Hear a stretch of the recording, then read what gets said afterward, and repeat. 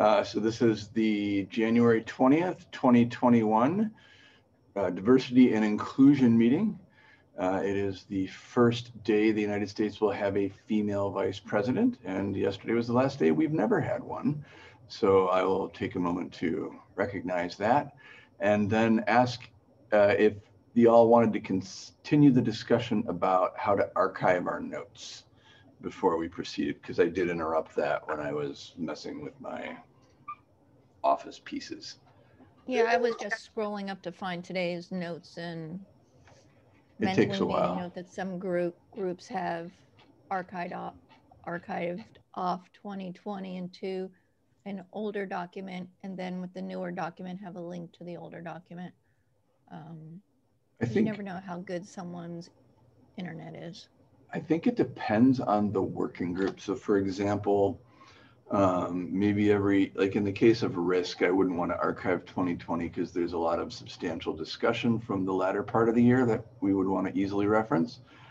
But I could see, say, going back 6 months and, every time we reach a year, archiving the oldest 6 months or something like that. I mean, at least I don't know how this working group feels, but in the case of risk and evolution, like in January, if we archive 2020, we would lose a lot of context that, even if it's just a link away. You raise a valid point. No, not if it's a link away, then it's not really lost, especially if it's at the top of the page. Right, that's what I'm saying. Yeah, okay. From a community standpoint, we had been talking about archiving meeting notes by the year, immediately following that first metrics release. And I think that is what, forgive me, I think, was it Emily that was saying that? Or Amy? Amy, sorry. That's okay. When there's no picture, I can't see whose lips are moving. That's because I'm cold. Oh, I understand that. Yeah, no, there's no need to have a picture. And I believe someone was working on a process to archive them in Markdown. But that might be farther away than Sean wants. Well, I mean, I'm not. And John L. And we actually were successful, but nothing really came of it at the time. I'm going to see if I can find that. So there was discussion on the kind of the permanence of a Google Doc and how open they really are for archiving. Yeah, that's a genuine concern. What we could do temporarily, because I think the immediate concern is that some of these documents, this one in particular, is like 50 pages long, and people with internet constraints, like people like me who have 5 people in the house Zooming right now, it probably takes a long time to load. So, Kevin, are all of these owned in any kind of organized way, or is it a bit of a smattering?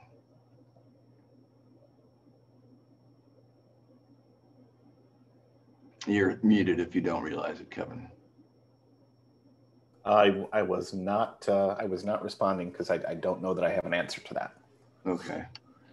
So, all right. How about, as facilitator, I'm just going to make decisions. Hello. Hi, Matt. Matt, is there a shared CHAOSS folder for meeting notes, or are they fairly smattered about the net?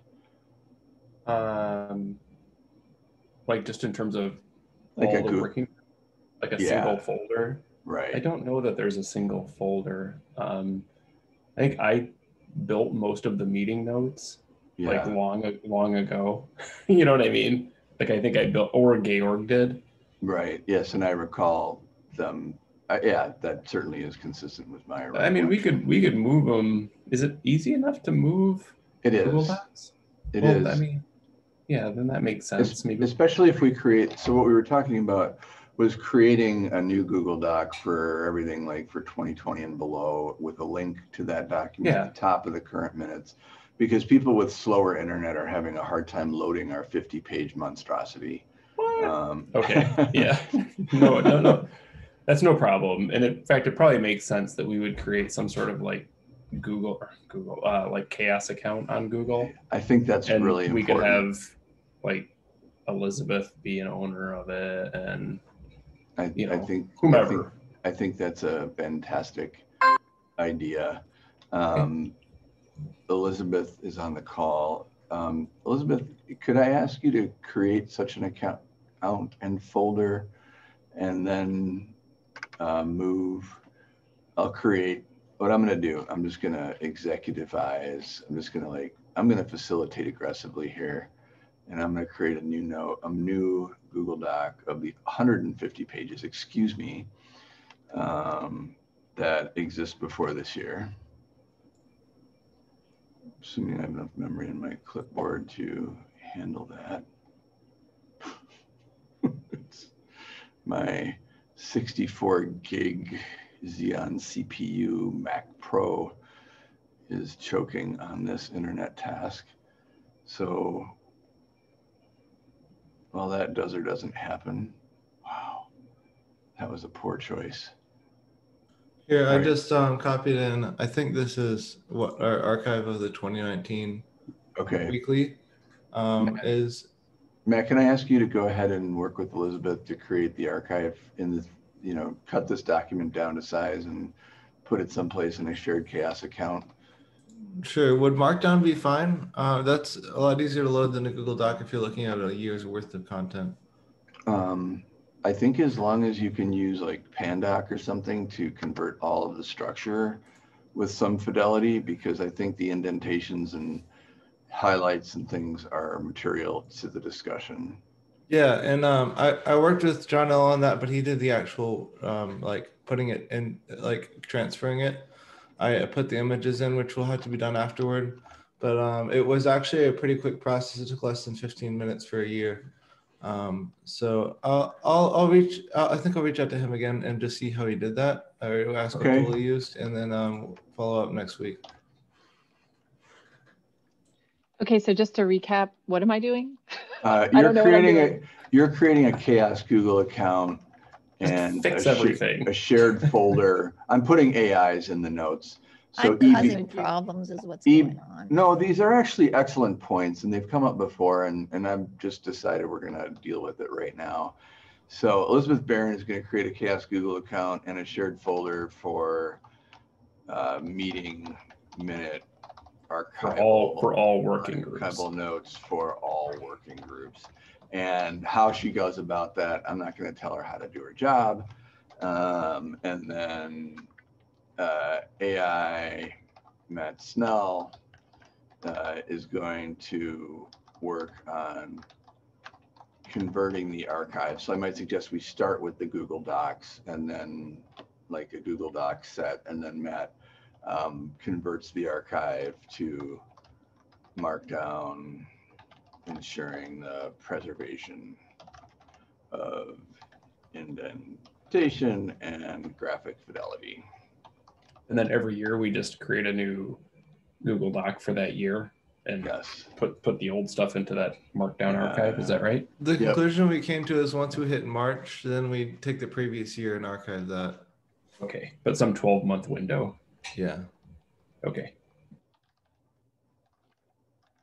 I will say on March 1 of every calendar year, forth to the end of time. All right. Stop at 30.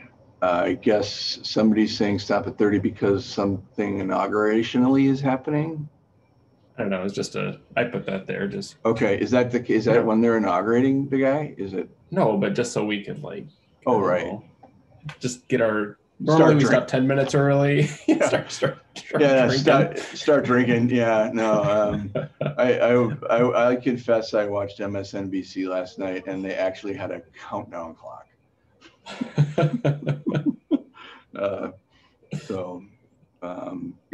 I think.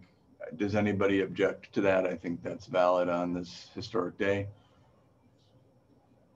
All right, so it's just stopping 20 minutes early. That's all. Yeah. All right. So that's. Just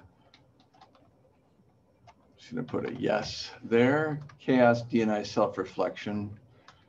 Is that what we just discussed, the how to capture work and how to present the work, or are these separate? No, so this is, okay, so I'd like to talk through this just a tiny bit. So we 19 have minutes.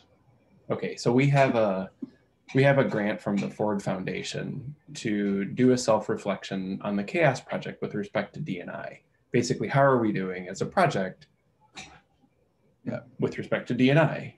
This is across the entirety of the project. And the support is essentially to be able to hire people externally, not like a huge amount of money, but to pay people externally to really do that process so that it's not somebody internal to the CHAOSS community doing that reflection. So that we have, you know, kind of these neutral people doing this reflection. And so one is, you know, what is the message that we want to send to the folks? Maybe one is, and we don't have to talk about it here because we're recording, but who might those people be is one question. So who might those people be that would really provide the skills to do a reflection on the CHAOSS project from a D&I perspective? And then second, you know, what are we hoping to accomplish with that reflection? And then three, how do we capture the process by which that reflection occurred so that other communities could do it themselves without necessarily having to hire people?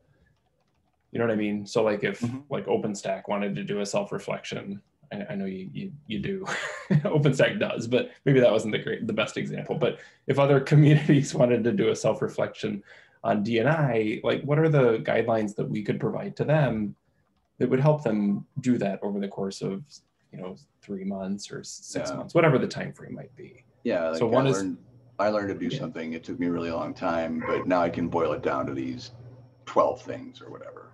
Yeah, exactly. Here's a series of steps that could help your community do a self-reflection. Yeah.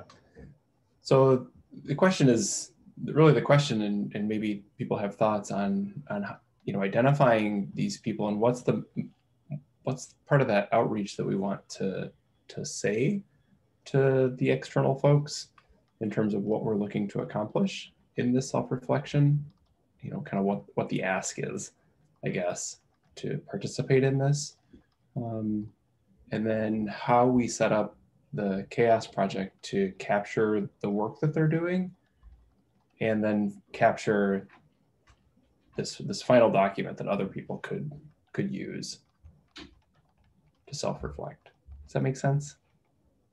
Yeah, so so it's basically you're looking for suggestions about how we identify outside advisors, how we reach out to them, and then in that context, how we frame what our goals are, which emerge as in a very broad sense as CHAOSS is experimenting with a self-reflection and how to do that process with external advisors.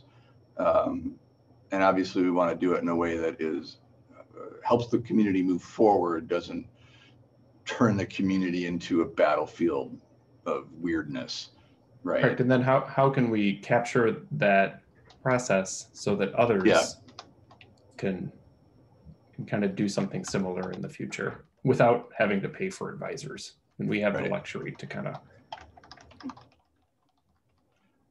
Okay, that's on page 2 of the notes, just see it if you're not following down there. So capture, so others can do something similar without having to engage outside advisors.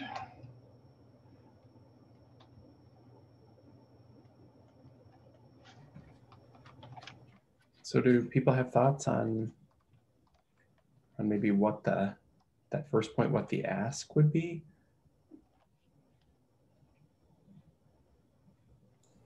So this is under, you know, basically framing what our goals are when asking for the involvement. Yep, I was adding some, like, first we jot down what our exact goals are. That'll enable us to draft accordingly. So could you repeat that, Vinod? My audio broke up. I'm saying, like, first we jot down what our exact goals are, so that'll help us to draft the request accordingly. Mhm. And So maybe we create a doc for the goals for that diversity survey.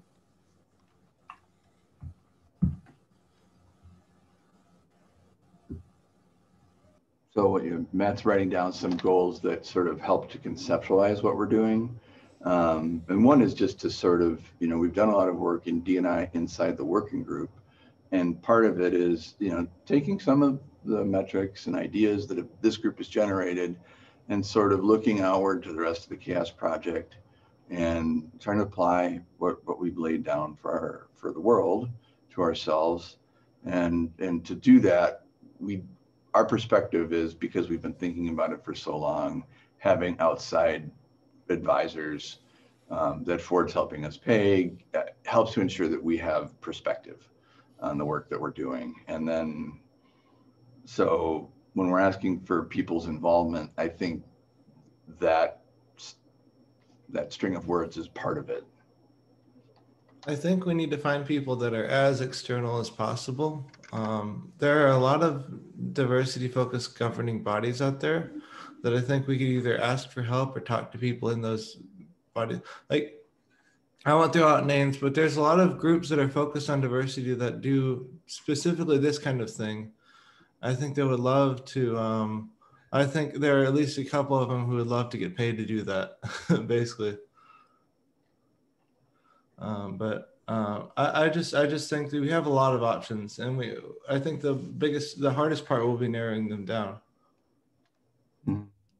Amy had also made a point in the comment about an internal person as well. Do you want to talk about that, Amy? I can hold on. I mean, I had to find the button. So I know we're talking here, CHAOSS is self-reflection primarily, but a lot of groups do use internal. So I think it's important to realize that in some cases it's going to be both. In this case, we've got a grant to go out and get people, and if I think I know who Matt was referring to, Bitergia, they do cross the line between being external and internal. So we do need to be cognizant of that. I mean, technically we're hiring an outside company who is involved in what we do. Or an outside group of people. Like, it could be just like one person from California, one person from Florida. Right. People who aren't necessarily in the the community itself, but work for a company that is, so I don't think there's an issue with it being a crossover to some internal people, but that would also depend on the grant itself. So it doesn't specify. Okay. No, So and in fact, yep, go ahead, I'm sorry. Yeah, I would definitely not exclude the ability for some internal people to be involved, and I think if we made mention that it could be internal or external people, I think that covers all our bases. Okay. From go ahead. I'm sorry. Oh, sorry. Kind of building on that a little bit. We're in the metrics business, and from an internal perspective, it would be very easy for us to take our metrics and point them at our community and build a report that way. And I think we could probably do that in a fairly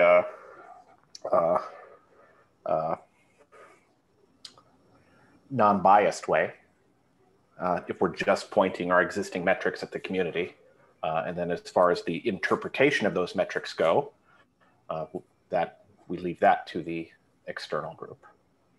And I'll add to that, like having an internal will bring a bridge between external. If they might miss something, internal will help to facilitate that in that discussion.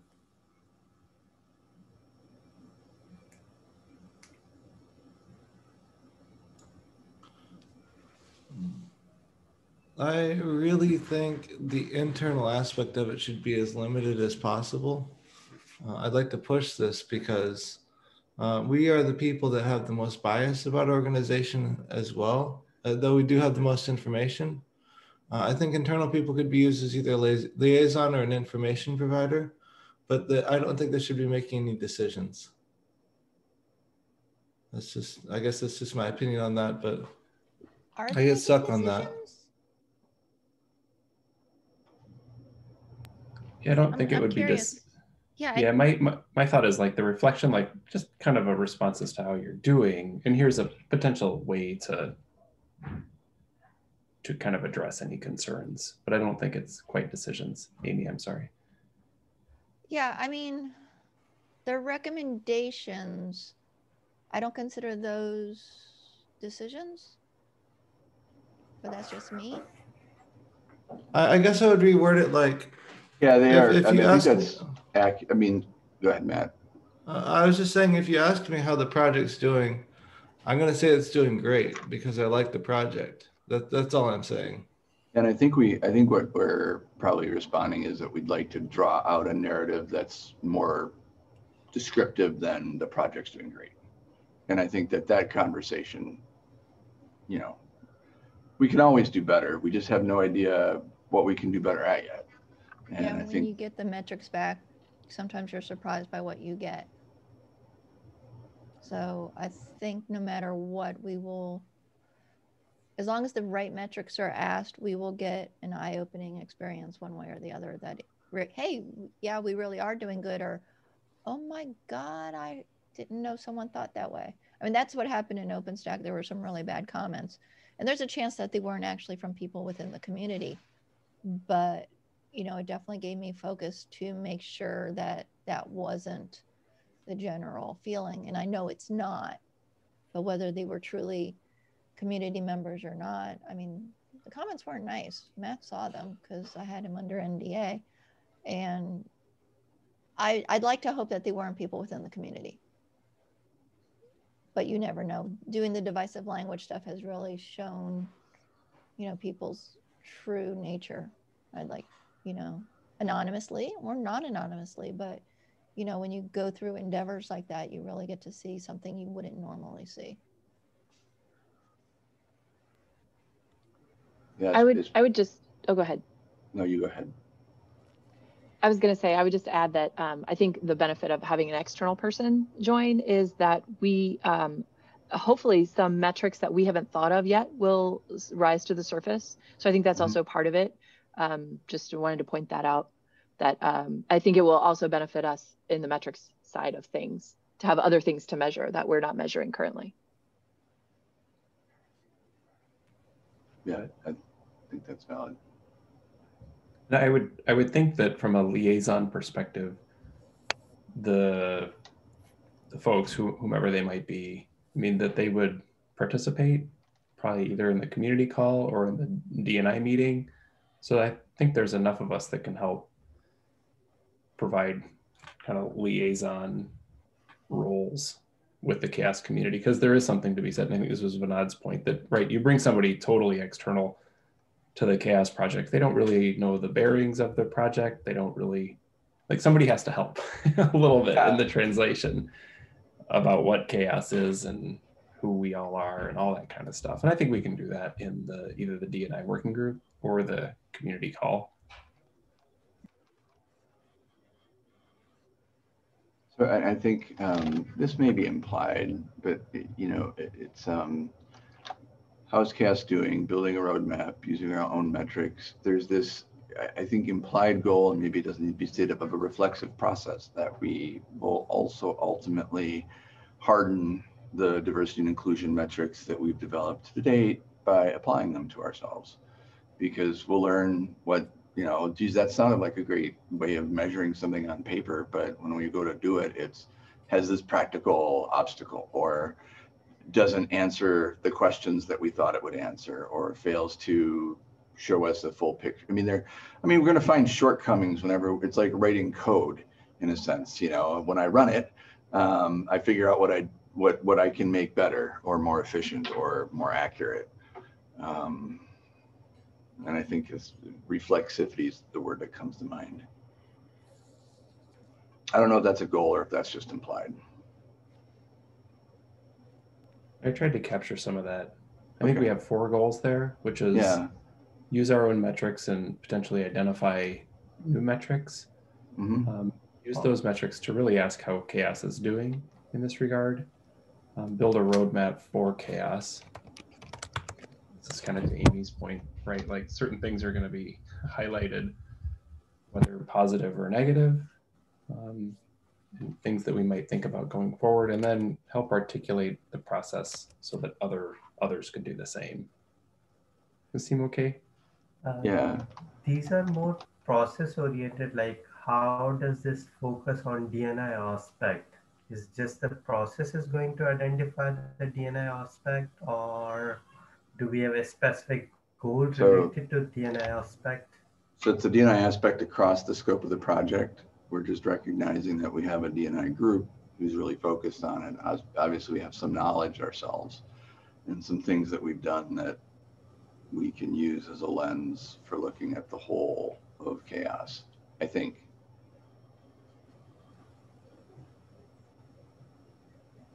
Matt, tell me if I've like wildly misinterpreted the idea here. Oh, I think this is spot on. So I don't know if this helps Vinod with answering your question. Mine was like, if I look at these all 4 goals, how these goals are going to answer me that how diverse or how inclusive our community is. That's goal number 2. Yeah.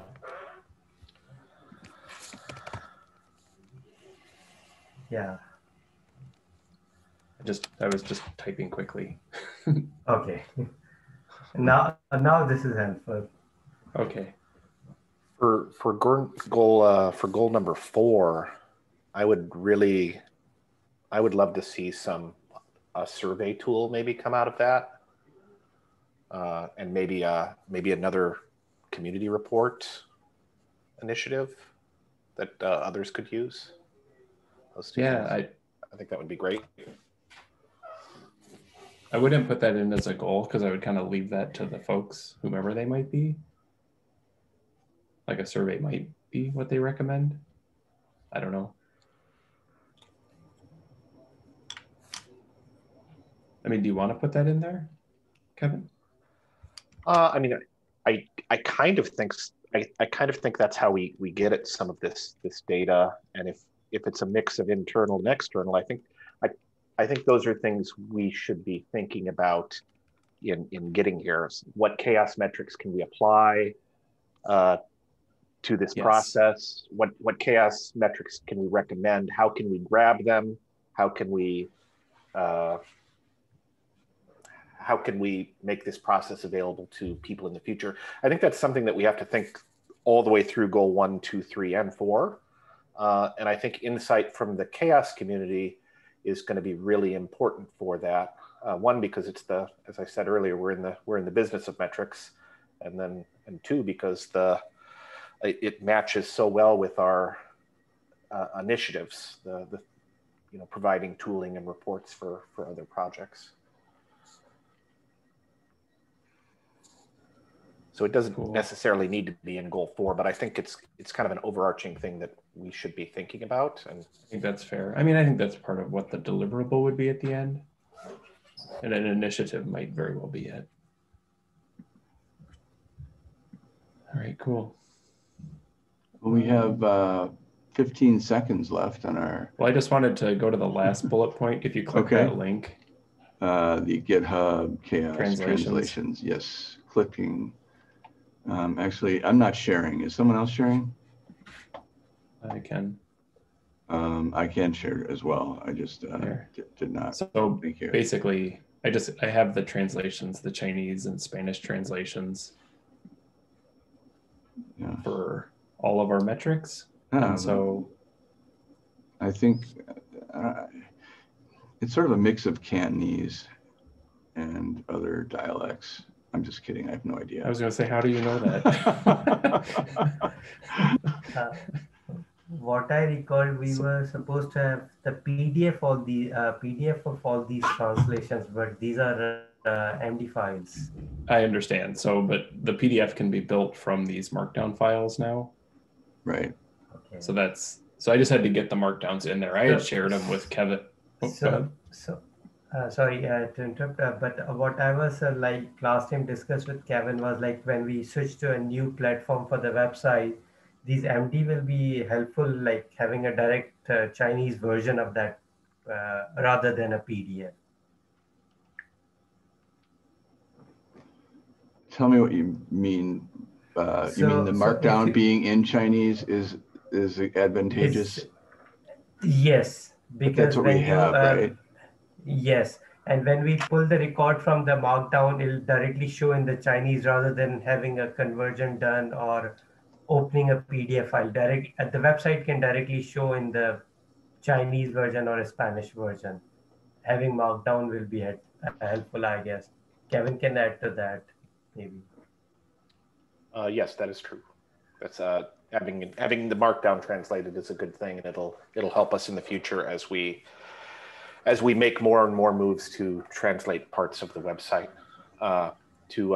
For the PDF release that we were talking about, that'll occur in March, and that's basically we'll release a PDF version of the English metrics release, the Chinese metrics release, and the Spanish metrics release, and it'll be a long PDF document that basically incorporates all of the metrics that have been released to date. I did also want to mention before we close up that there are some broken images in at least the Chinese version. I'll provide a link, for example, but so to that end then, so the idea here is that these are like, we can work in this translations repo now. Mm-hmm. So Matt, if you see a broken image, yeah, you have the power to fix it. You have the power to fix it now. So I didn't want to hear that. I've got the power. All right, we're 3 minutes over of our goal. I'm just going to point that out. I just wanted to, this is where the translation work will occur. As we have new metrics that come out, I'll simply have them translated in full and add them to this repo. As we have minor changes, we're going to have to encourage the working groups to put their issues in here. Okay. So, you know what I mean? So like if Evolution has a minor change, you can take care of it in your own repo, but then you'll also have to post an issue or cross-post the issue that says, because of this minor change, we also need that minor change reflected in the Chinese and the Spanish versions. That seems reasonable. We may have to think about some sort of yearly or bi-yearly audit where we just kind of take a peek and make sure that everything is still copacetic. Yep. That makes total sense. Is there a volunteer that wants to facilitate the next meeting? Or I'm happy to do it another time since I was tragically cut short by the election of a legitimate president. I can take care of it next week. All right, that's great. Thank you, Matt. I'm going to put you down as facilitator, Matt Snell.